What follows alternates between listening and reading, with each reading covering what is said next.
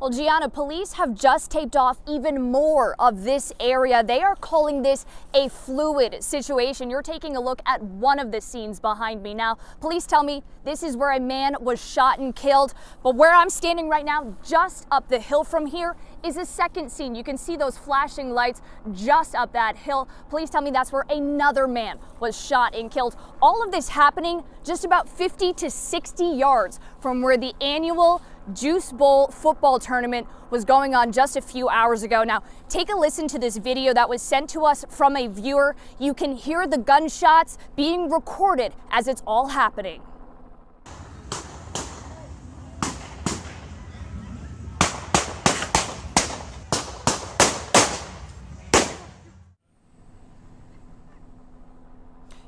You can hear more than a dozen gunshots. You can see people dropping to the ground and hiding behind cars. Police tell me at this point they know a total of 6 people were shot. 2 of them are dead. They are not releasing many details about the 4 other people who were shot, saying they are being treated at University Hospital. Police say with all of the people in the park for the football tournament, things could have been a lot worse. There were a lot of people that were here, and for the number of shots that were probably fired here, there could have been more victims here, but even for the 6, it's still very tragic, and obviously for the 2 that are deceased.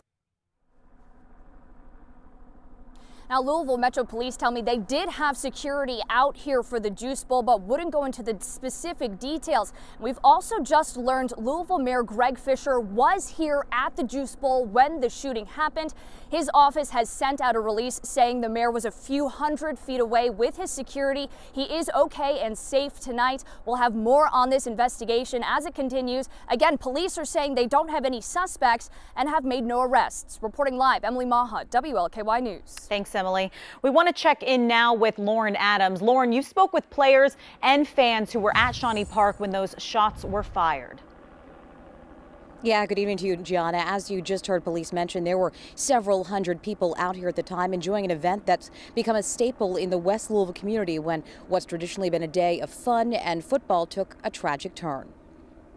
We heard pop, pop, pop. We thought it was firecrackers. Next thing we know, we saw a bunch of guys in the field, and everybody was running.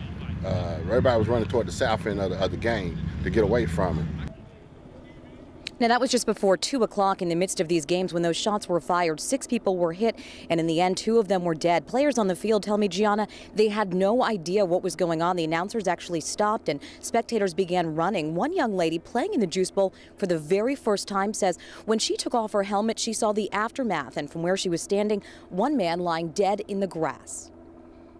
I can't say that I didn't expect something stupid to happen. Like, it's sad to say, but as much stuff has been going on this year, and I mean, we just came out here to have fun, you know, have a game and turn it around and this happens. And back here live tonight, as my colleague Emily Maha mentioned, police are continuing to investigate at this hour.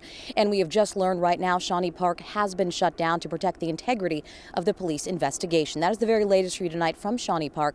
I'm Lauren Adams, WLKY News. Thank you, Lauren. As Emily mentioned, Mayor Fisher was at Shawnee Park at the time of the shooting. He expressed his condolences to the victims on his official Twitter account, saying in part, to have people with guns so disrespect life, Shawnee Park and neighborhood tradition is sad and has no place in our city. He goes on to say, I implore those with information about the shooting to please call LMPD. My thoughts and prayers are with the families of all those impacted by today's violence.